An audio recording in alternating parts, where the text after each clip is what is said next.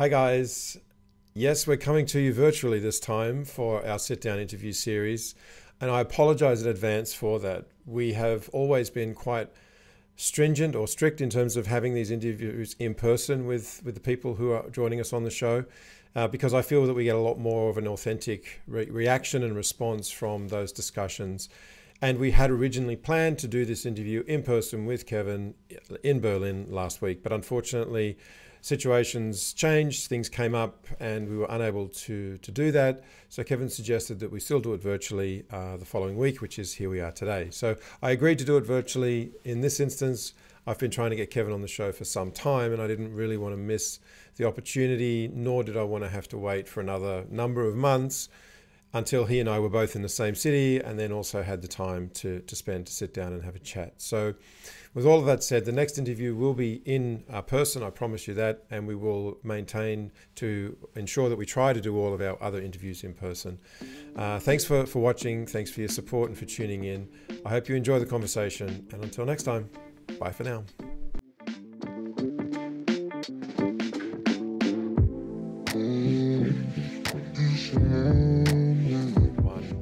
So hi everybody, and welcome to our second interview series from season 4.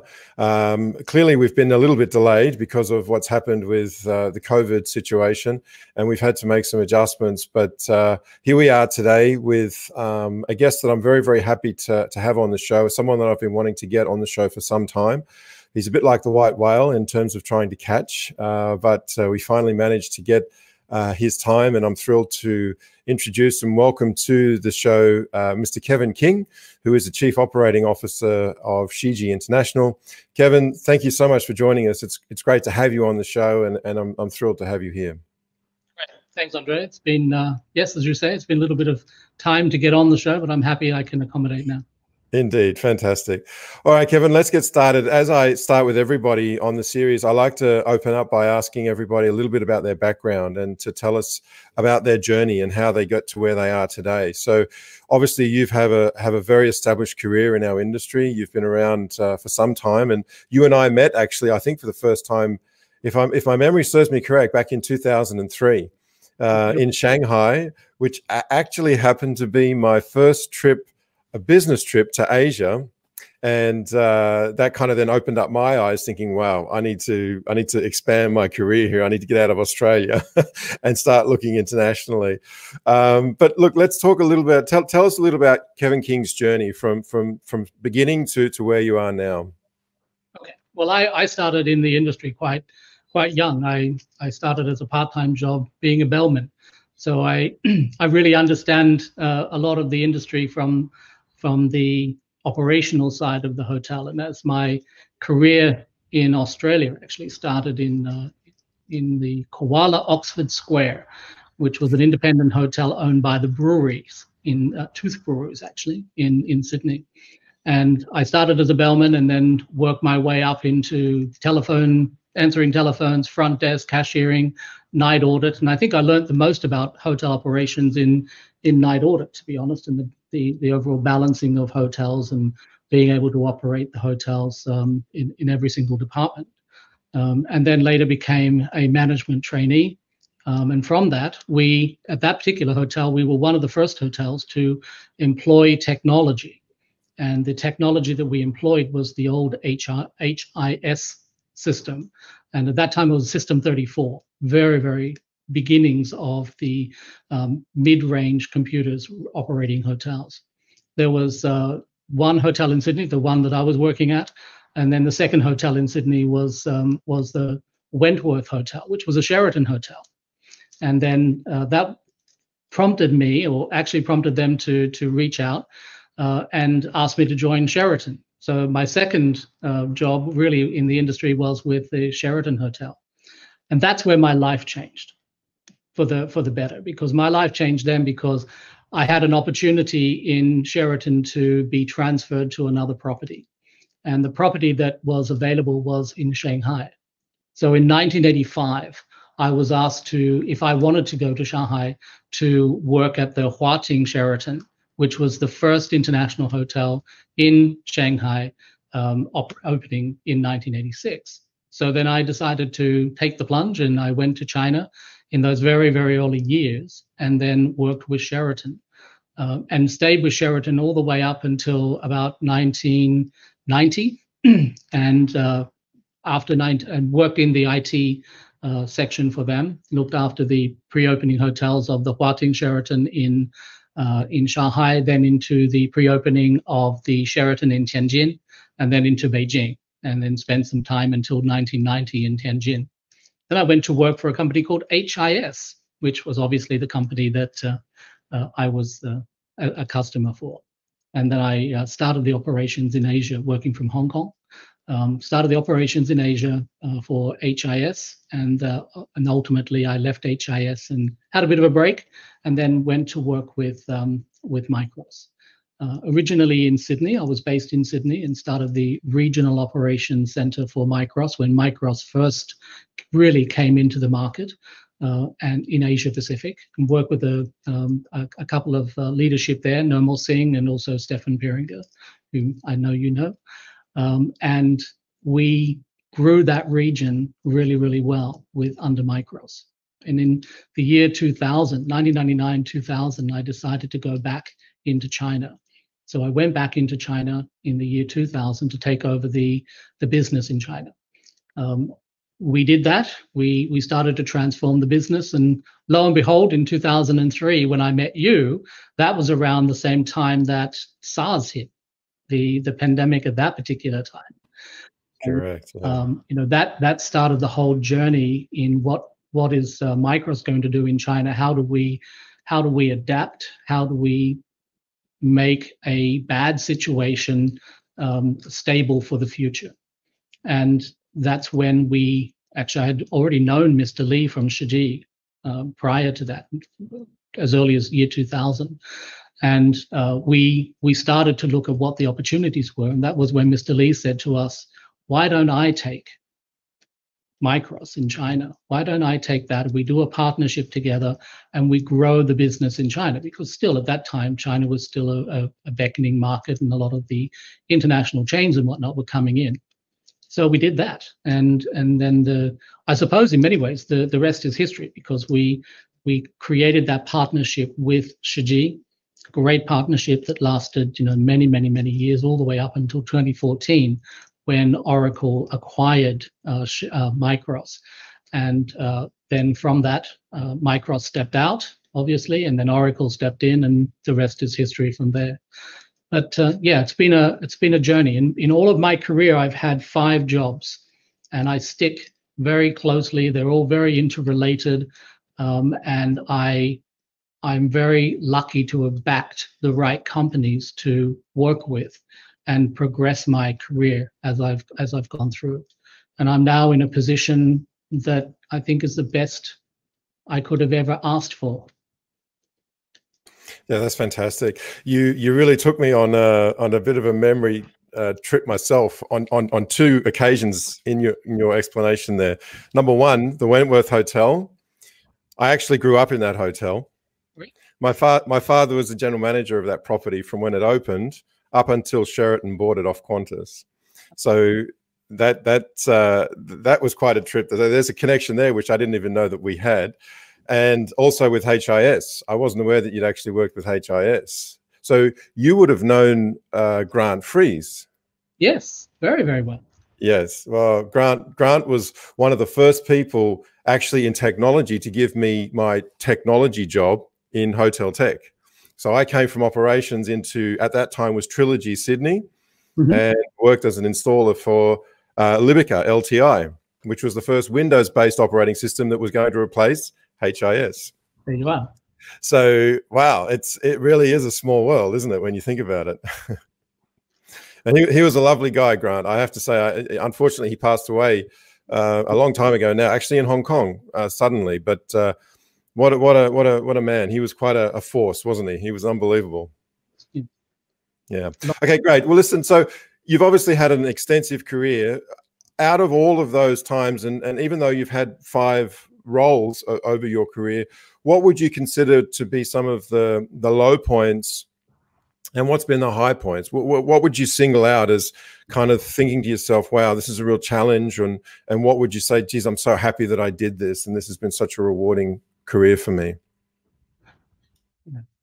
Say that the low point for me in my career was the transitioning from the legacy HIS systems, and I learned a lot of that. The transitioning from the legacy into the new, and that transition that took place. We all worked on the mini systems for a long time, being IBM 3436, AS400s and whatnot. And then PCs came into the market and became more prevalent into the market, and Fidelio was one of the first solutions that came in.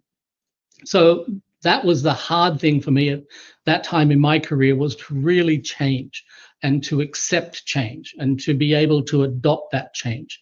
And it taught me a lot. It taught me a lot for myself. It taught me a lot for the teams that I was responsible for, how to guide them within their careers, sometimes even away from what we were doing in order to build them up. Because as leaders, we are responsible for the careers of the people that work for us. And when I have people work for me, I don't look at them just for where they are with me in working the company that I am, but I also have a responsibility to guide them on what their future is going to be, especially when you're working with young people. And you can't expect that everybody's going to be with you for the rest of your life or the rest of your career, right? So I think that the hardest thing for me in my career was really that change point from legacy to the next generation. The highest point I would have to say was the day that Mr. Lee, the chairman and the CEO and founder of Shiji, said to me, "We need to change the world." And he believed and believes that he and I, can change the world of technology. And the low point, I thought of that low point when he told me that, of what has to come next. And that was really the highest point that I knew that I was prepared and I was ready to do that next generation and to take that next step and to take a company and grow that company on an international level. And I'd had the great past and the leadership from the past, including Mr. Lee, that gave me the foundation to do that. And that's where we are today, and that's what we're doing today. Yeah, exactly. And here we are, Shiji, now with more than 70 subsidiaries globally and over 4,000 employees.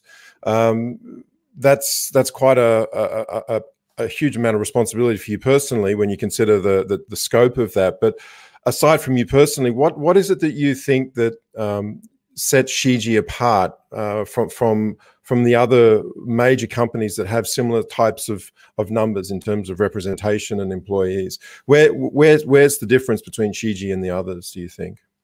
Yeah, well, first of all, let me just give you an update on those numbers. We have now 70 of the companies around the world, subsidiaries around the world, more than 5,000 people. We have a lot of people, obviously, in our businesses in China, because we're very large in our retail business in China, and our hospitality teams are also growing across the China mainland. But the quintessential thing about Shiji is that we think about the customer first. We truly do think about the customer first, and what I think customers will tell you today, and what I can see in our acts of what's happened during this pandemic has really solidified that and confirmed that. What we don't do is to try to just sell something and then walk away. We want to be part of, and one of the quintessential tasks that Mr. Lee put upon me was, don't go out there just to sell something. Go out there and we need to look, we need to listen, we need to learn. And from that, then we create what is the next. What does industry want next? And in order to do that, that's a very, very big undertaking. And when you look, listen, and learn, you learn a lot, and you have to then prioritize with customer, either existing customer or potential customer, what it is that they are seeking in technology and the next generation of technology for this industry. To do that, it's not something that you can do and then give to others. One of the foundational points of Shiji is that we believe that whatever we develop, whatever we own, we as Shiji must deliver that. So growing the companies internationally and forward loading the companies and the subsidiaries around the world has been a very big role of the internationalization and setting up the internationalization of Shiji. And in doing so, we really sort of bring the right people to the mix, the right companies to acquire or technology to build in order to deliver into the market. But when we deliver to market, we deliver that as Shiji. We take that responsibility for the products that we either buy or and then integrate, or the products that we build. Clearly, there's a I would expect a fair amount of pressure and perhaps even stress at certain times during the course of your daily routine. If you consider the world that we're living in today, what is it that keeps Kevin King up at night at the moment? Yeah, many things, many things. And you're right, keeping up at night, because we don't, and I say we because we're a team. It's not only about Kevin King, it's about the team that is Shiji. And it is a global team. And when it's a global team, there are many different timelines and time zones that you work on. So working with my team around the world, physically being kept up, every night to work with the team around the world. But really the responsibility that I and the other senior management within Shiji have on our shoulders to ensure that we can foster and guide our teams in order to continue to build, in order to continue to get ready in this situation of the pandemic, when the world comes back to a little bit of normality and then to normality, to be ready to be there for them. And that is my biggest focus point, is to really ensure that we are there, that we've got the foundations for what new hospitality is going to be about. And on what is that new hospitality.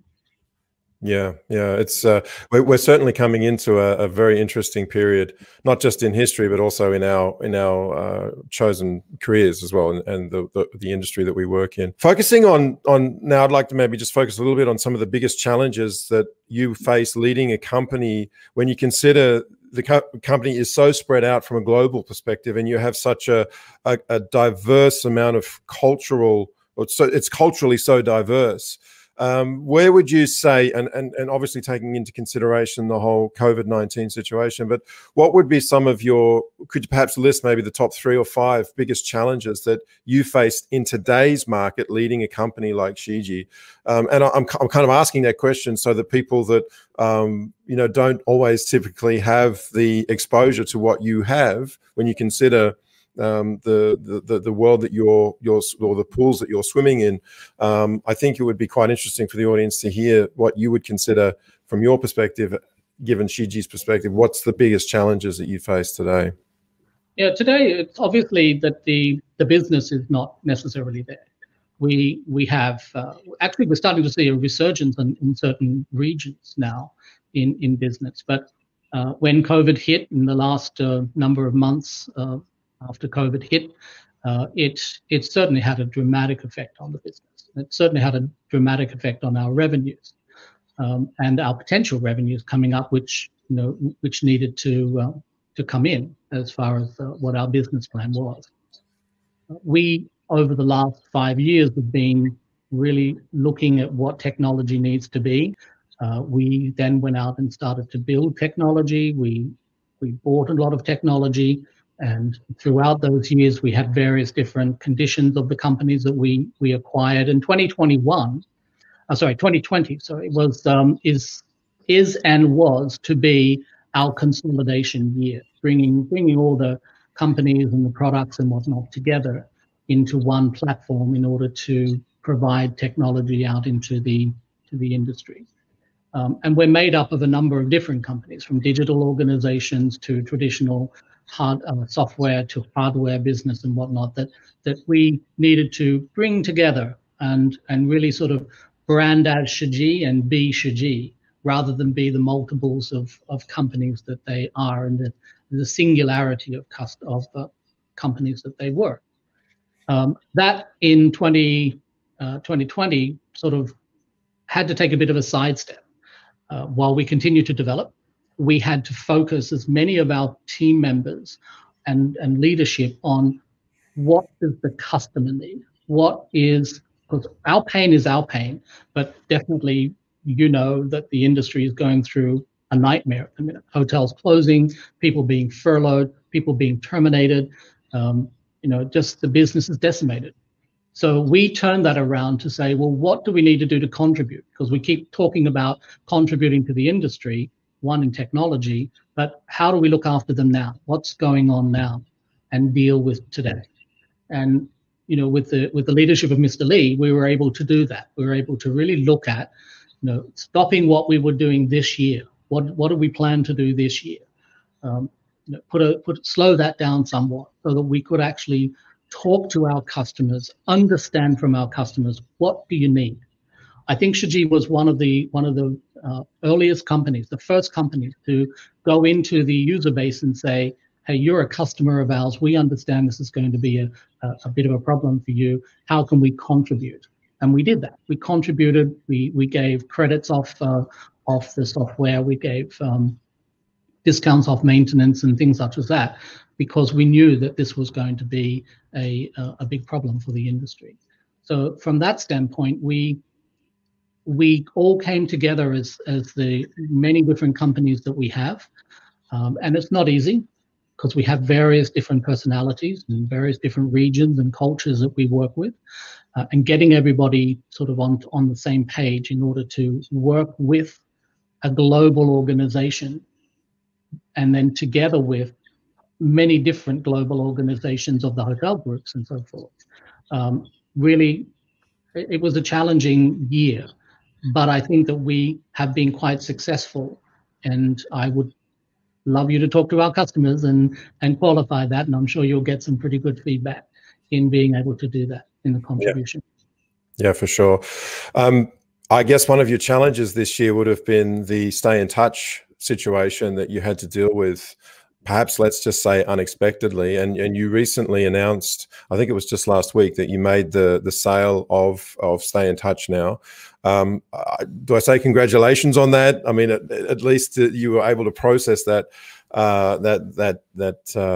issue. But how does that make you feel when something like that happens? How do you feel about that?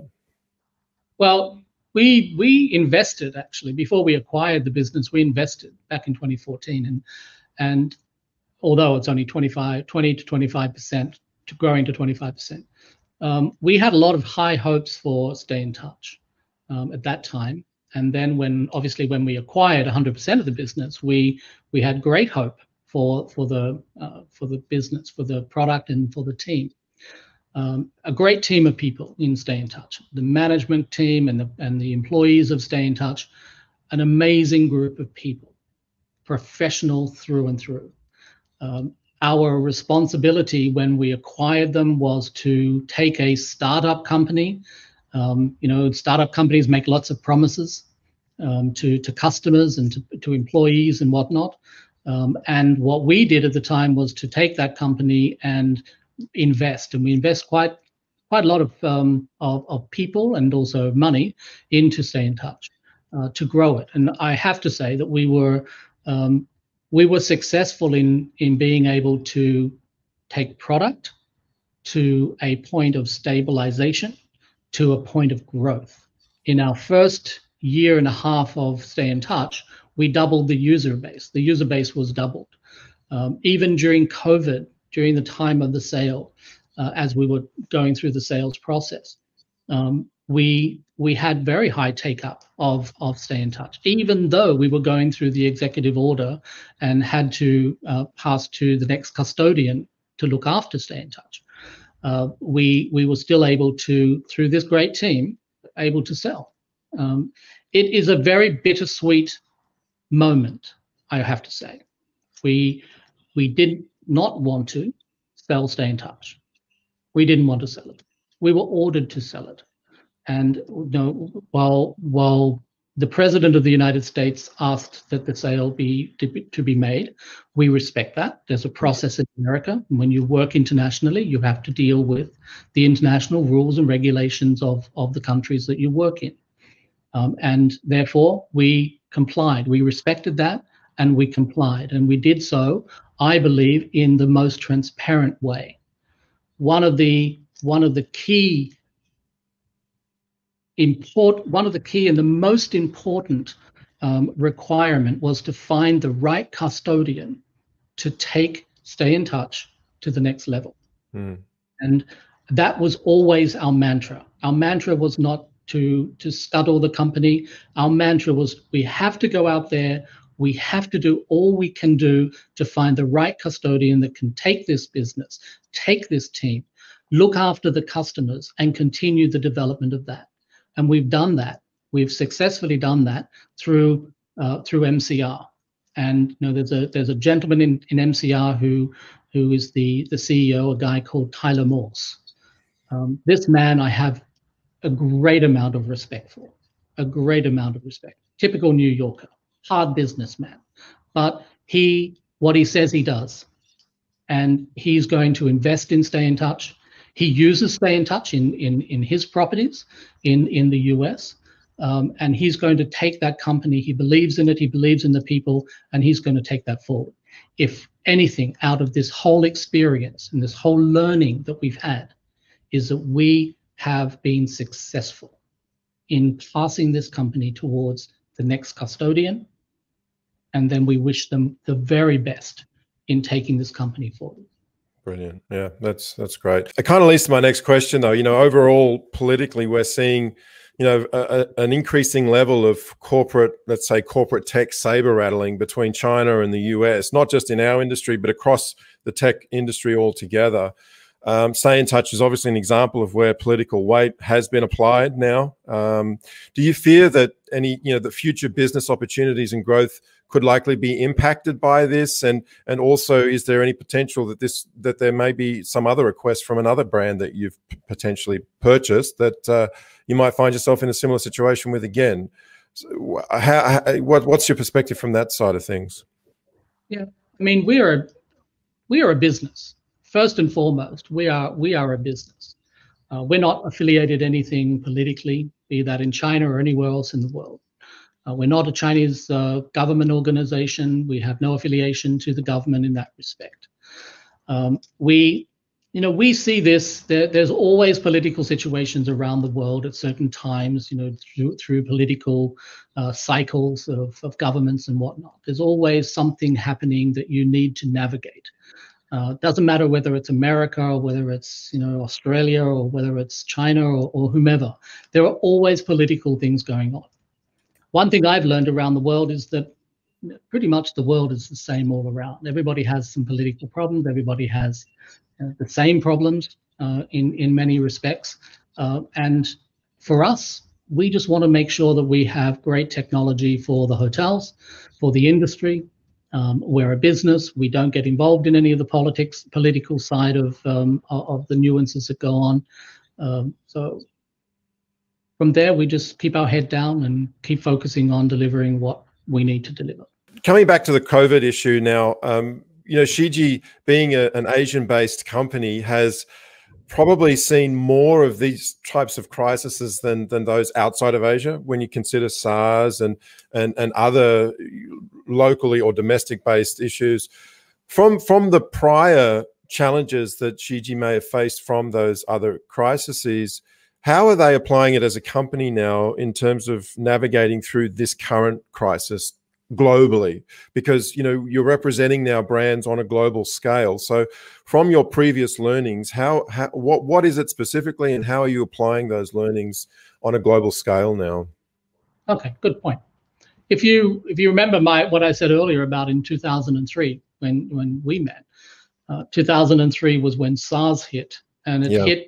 Nobody knew where it was going to go. But what happened in those times was that when SARS hit, people listened. And when people listened, it was actually able to be relatively controlled in a short period of time, globally, around the world. And this time when COVID hit, we were an international company already. The learnings that we took was we need to listen. We need to operate our business in a sensible way to ensure the safety and security of our teams within Shiji, but also to ensure the safety and security of our customers as we have to interact with them. Luckily, in today's world of technology, and because we're relatively new in our globalization process, all of our technology that we have, we could empty our offices of people, with them working at home and being immediately productive because of all the technology that we have and all the cloud-based systems that we operate on an international basis. So all the processes that we had in play. I mean, I'm sitting in our office here in Europe today, and there's probably about 15 people here of the 250 people that we normally have operating in the company. Yet, we are actually more productive in some respects as of what we were when we were all working together.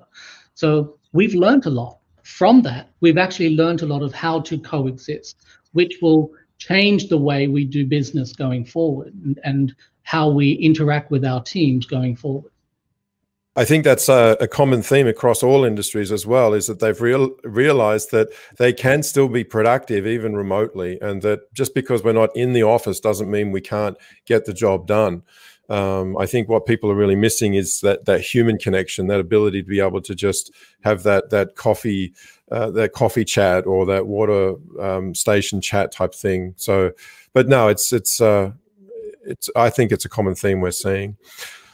I'd like to perhaps just take a step now across to, through our careers, we've no doubt seen that historically hotels have been a little hesitant to embrace new technologies and to consider new technology. And perhaps now through this crisis, they're starting to realize the benefits of having the fundamental right technology in place so that they can add to that and be agile and be able to introduce things like, for example, contactless technology to support and encourage a contactless environment, especially today.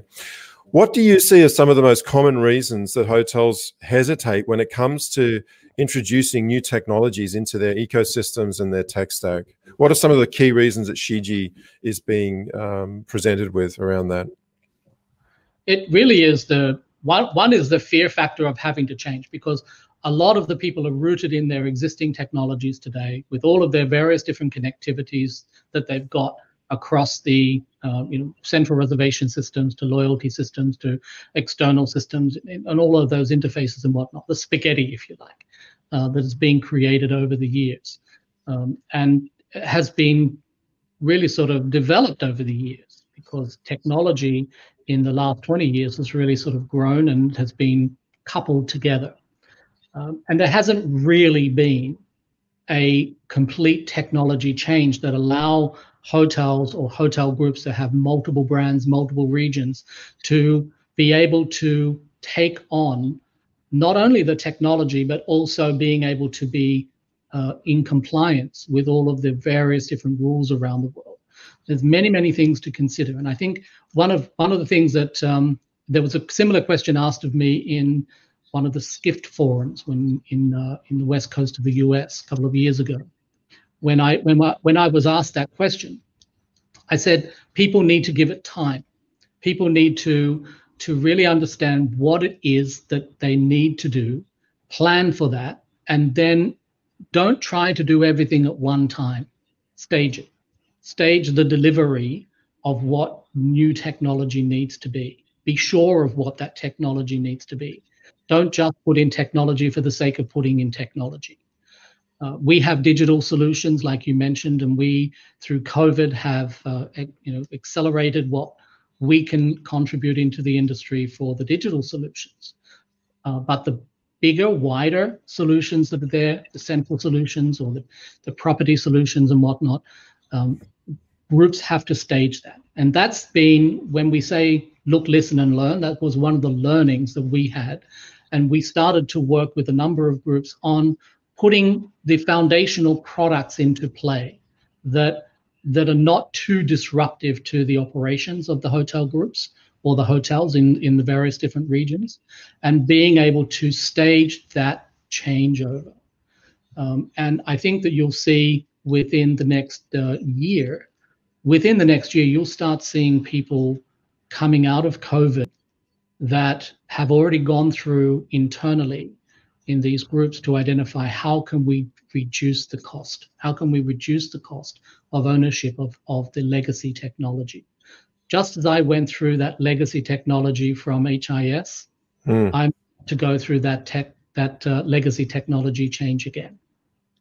Okay, now when it comes to talent and to hiring people, clearly, as you said earlier, you have now over 5,000 employees within Shiji globally.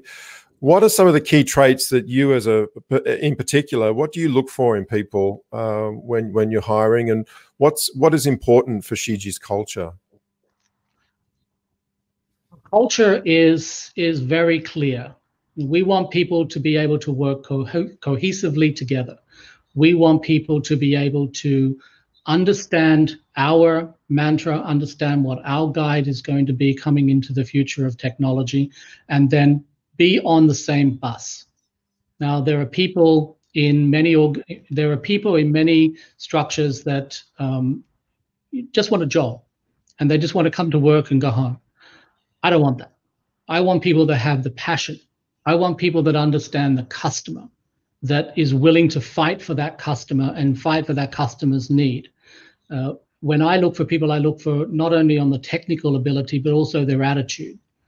That they've got to have the right attitude, and they've got to have the right presence to go forward, not just sit around and wait for things to come to them. We are in a very unique position. I think the industry is in a very, very unique position that we need to have people that can contribute and really drive going forward. Attitude is very big. Knowledge is very big. Skill, obviously, is very big. All of the key things that you look for in people. When we acquire companies, we've acquired a number of different companies. And when we acquire those companies, most of the people hang around. Most of the people stay. We find that a lot of the people that don't stay are really not interested in seeing what is next. They just got to a point of a sale and then decided to move on, right? And that's fine. I mean, when you buy a company, that's often what happens. But many of the people that are within those teams stay on inside the business because they have that passion. They were sold that passion when they started something. We are the custodians of them to take them forward. And when we do that, then the industry benefits. Yeah. Obviously, you're as you acquire brands as well, you're acquiring companies that within themselves have created their own type of culture and way of doing things. Have you felt that has it been a challenge for you to embrace those other different ways of methodologies, of cultures within businesses and bring them into, let's say, the Shiji fold, if you like? Yeah, it's like herding cats. Yeah, I can imagine it must be at times. But we've got some really talented people, and one of the things you've got to, I always say, manipulate, but positively manipulate, and never negatively manipulate, but positively manipulate people to work with people. And that is the hardest thing I think any manager has, is really getting everybody to work together and singing the same song.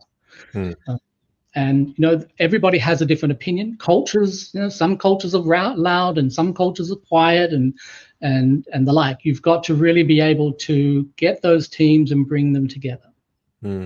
People that we've got together and they didn't like it, and then they moved out, they left, and then they came back because they found out that outside's worse than what it is inside. They better get into the fold, right? And they've been stronger when they come back, and we welcome that.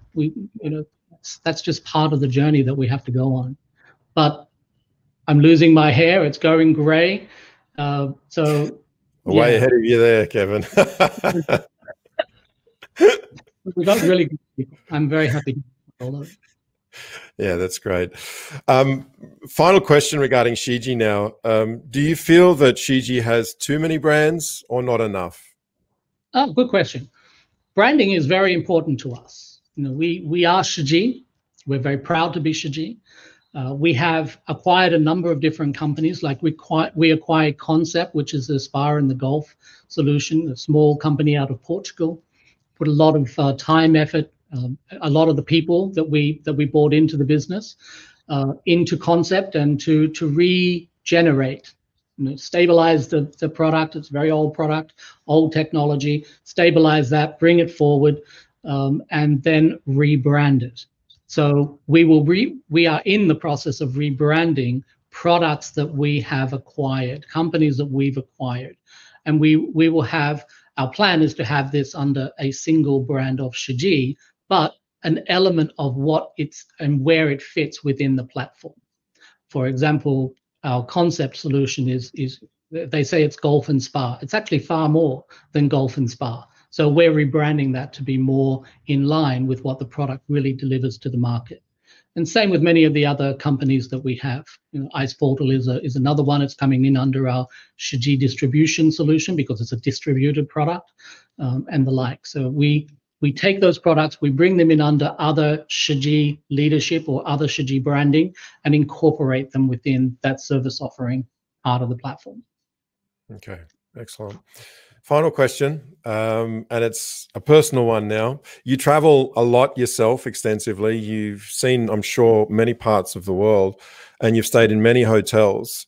What is your favorite hotel and why? That's a very difficult, loaded question. Well, hey, you know, like I said, it's a personal question. Yeah. I would have to say that the best hotel I've ever stayed in, I would have to say, is the Peninsula in New York. Okay. Yeah. And it was by chance I stayed in that hotel. And just the amazing amount of service that was offered, and very unprecedented in many ways. I was very, very comfortable there. I stayed there for about a week, and it was like being part of the family. You were really, they knew who you were, they knew everything that you needed, and they delivered. Yes, I have to agree with you. The Peninsula do a very, very good job. Also, on a technology perspective, they were very much cutting edge for a very long time there in terms of what they were introducing from a technology perspective. Fraser Hiscox did a great job with that group.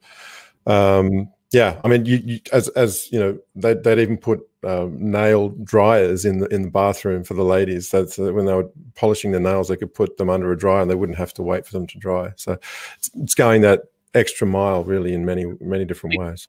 That's right. All those little things mean a lot. Exactly. Okay, good. Listen, Kevin, thank you so much. It's been wonderful having you on the show.